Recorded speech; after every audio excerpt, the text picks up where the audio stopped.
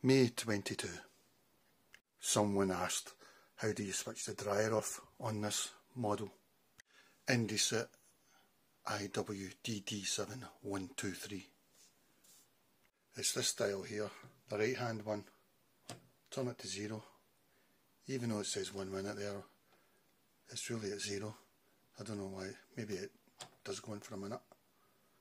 You can change the amount of time the dryer works. 40 minutes, 100 minutes. Hang on a minute, what's going on here? You can change the amount of time the dryer works. 40 minutes, 1 hour, 1 hour 40, 100 minutes, 1 hour 80, 3 hours, iron only 155. Don't know what that means. 210, 2 hours 10, 3 hours. But if you don't want it on at all, switch it to 0. I've marked these so that I can see them, because it's just a white dot there. So I've just marked them so I can see them. This is the programs. If you've got that set to say 1 hour, it adds an hour to your program.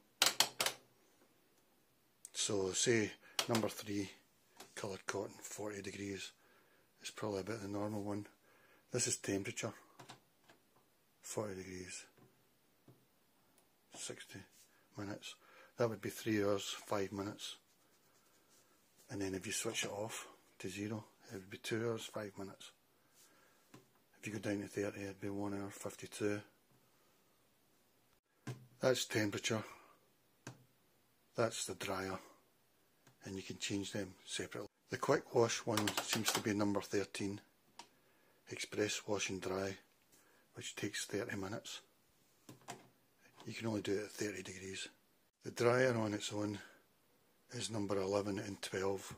I'm not going to count number 13 because it's an express wash and dry. So 11 cotton, 12 synthetics. I've got it set to 0 there. There's 1 hour, 60 minutes. But that's if you just want to use the dryer on its own. I guess these buttons tell you a bit as well. That one seems to be for the dryer. When I've got it at 0, it's off. Does that spin? Yeah, it is. Can I? Spin.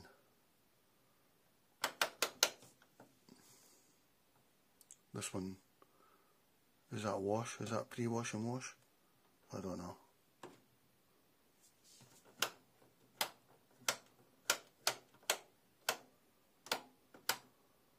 Number 5, what's that? Wool.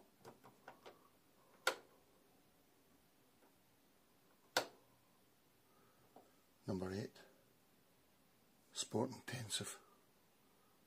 So you don't have the, does that mean the dryer doesn't go on that one? It looks like it. Number 9, sports light. Number 10, sports shoes.